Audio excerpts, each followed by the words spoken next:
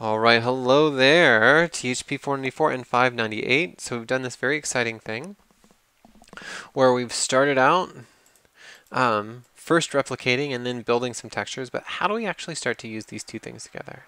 All right, so let's add a component this time, or excuse me, a container this time. So let's add a new container and let's give it maybe like 1280 by 720. Let's give it a nice juicy resolution here. And now we're going to take advantage of both of these things that we've made. So let's dive into our replicator. Let's grab all of this. We'll copy it, move over here to our container, and paste. And we'll grab all these things and scoot it over here a little bit. Let's also zoom in here to our instancing. Let's grab all this lovely work that we've done, copy, move into our container, move over a bit, and paste. We're going to rearrange one thing here with our replicator. Let's go ahead and make this vertical, buy ourselves a little bit of space back. This isn't the way that I like to work because it's getting awfully sprawly and messy, but for right now, so we can see everything jamming together, we'll let it go, we'll let it slide. Okay. Here, all right, so far so good. Oh, we just lost our connection. Boink. There we go. Looking pretty good. Let's plug this guy in. So now we've got our line there also. Let's add an out top. And while we're at it, let's zoom out here and then just set our panel's background top to be ./out1. So it's just waiting here for us when we move out of here, because it'd be nice to have something pretty to look at when we're all done with this. Okay, so what are we up to? We want to draw one of these on each one of these rectangles. So first up, we might notice that we need to actually rethink our dimensions here a little bit, right? And this isn't going to be perfect, right? If we really want to do this perfectly, we really might think of this as letters instead of whole words.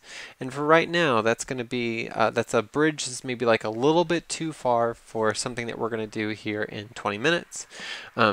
You absolutely could do that. Marcus Heckman has a beautiful example of how to do that in the generative design examples, and I highly encourage you to take a look at that. For the sake of this example, we're going to deal just with whole words. It won't work just perfectly, but it's going to be okay for us for the sake of this example. Okay, so let's think about how we grab this and then use it as a texture. So first thing, we need to know dimensions. So we can see here that this has an aspect ratio of 3.2 to 1. So let's head over here to our geo, and let's give this the dimensions of 3.2 to 1, right? We zoom out here a little bit, we can see that rectangle looks like it's going to match the other rectangle. Lovely. They're a little bit too big, that's all right. In our geometry, let's go ahead and use our uniform scale, and then just dial that down just a skosh. Okay, we might have to like scoot it down a little bit more, but that's looking like it's pretty reasonable there. All right, we can work with that.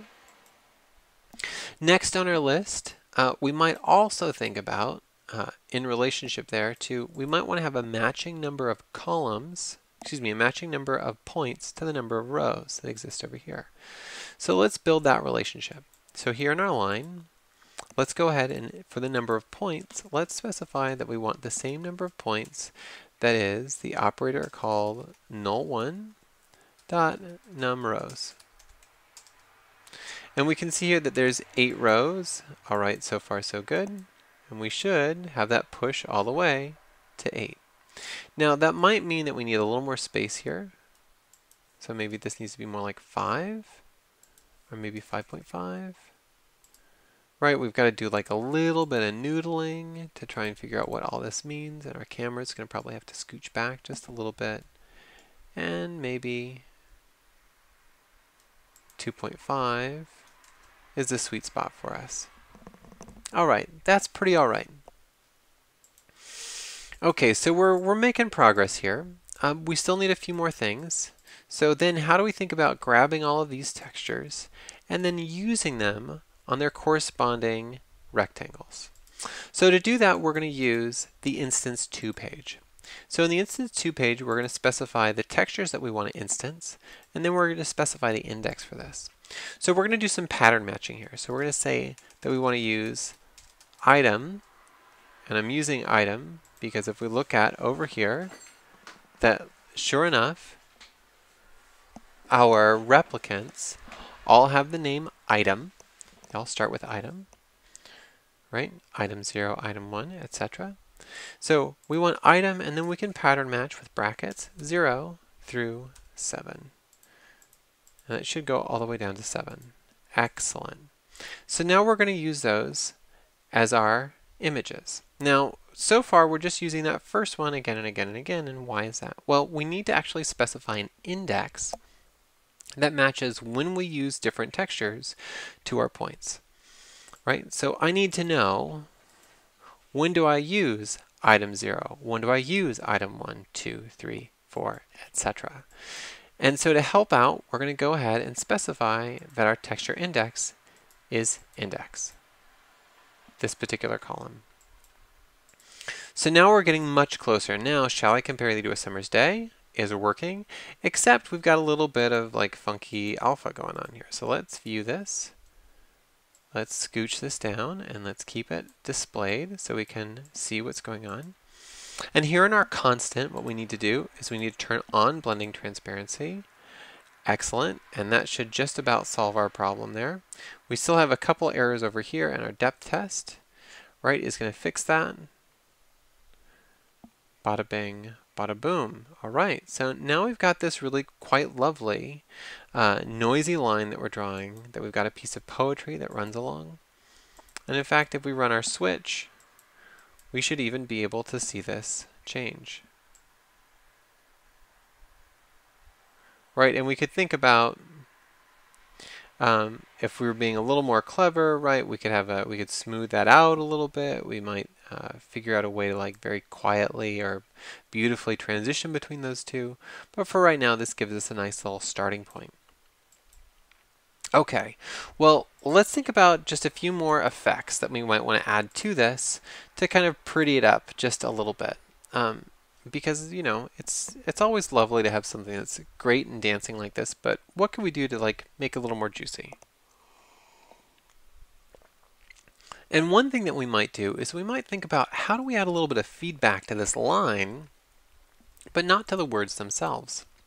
And there's a great way that we could start to actually think about how we might do that.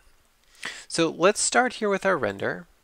And in our render, the first thing we're going to do is we're going to just set this to only draw GO2. So we're going to draw just the line first. And then while we're at it, we're going to go ahead and right click on our line here. Let's insert a render pass. Right, and in our render pass, now we're going to draw everything. That's lovely, but I don't actually want to draw everything in my render pass. I just want to draw GO1. I just want to draw my words. Oh, right, and I need to clear my depth buffer. And clear to camera color, excuse me, is what I need to do to make that work. Whew, had a moment there, excuse me. Okay, so now I've got two things going on here, right? I've got this guy that's just my dancing words. I've got just my dancing line. Let's take this and let's go ahead and middle mouse click to fork here. Let's do a little bit of feedback. And our feedback is going to want to be a little bit blurry. And then we're going to want to level. This should probably look pretty familiar at this point. We're going to make a little more room here. Let's go ahead and add a composite. And we're going to composite these two things together. We'll use that for the feedback. Let's make sure that we're set to additive. All right. Yeah, that's gorgeous. Okay. And then let's go ahead and while we're at it, we'll turn down our opacity just a skosh. Right, we want to leave that up high enough so that it's got a little bit of juicy, ghosty line business to it. And we might also need to turn our black level up like by just a little tiny smidge.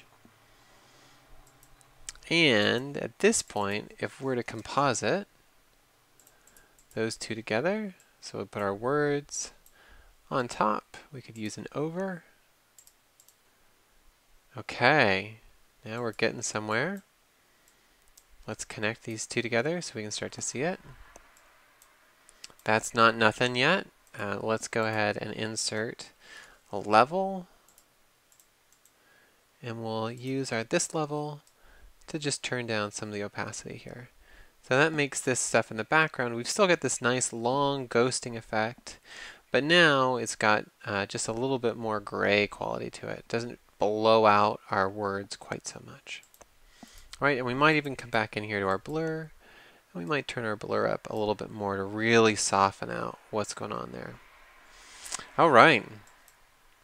Again, that's not nothing. That's cooking with gas. And this also means that if we come over here to our cross, we might think about our cross is going to enable us to really move back and forth between just a little bit of movement and a lot of bit of movement. So this starts to really get into some of the more interesting things that we might start to think about in terms of how we start to use both rendering, and instancing when we're rendering, and replicating. Right, and there are other ways that we could have solved this problem, but this is one way that we can really draw a very kind of stark distinction between how those two work. One other note is that we could actually encapsulate all of this business, right? Like if we wanted to tidy up our network, we could certainly package all this up. We've done that before to keep it a little more tidy. And we could do some other things to kind of tidy up our network to make it a little bit prettier. All right, so that is a kind of quick overview, hardly quick, but that's certainly an overview of both replicating and instancing and when those two things live in the same world together. All right, so next up, right, we've got one last thing that we talked about last week, and that was the table comp. So we're going to pull apart the table comp. We're going to dig into that bad boy just a little bit and start to understand a little bit more how that thing works and how we can start to exploit it and use it in a really interesting and novel way.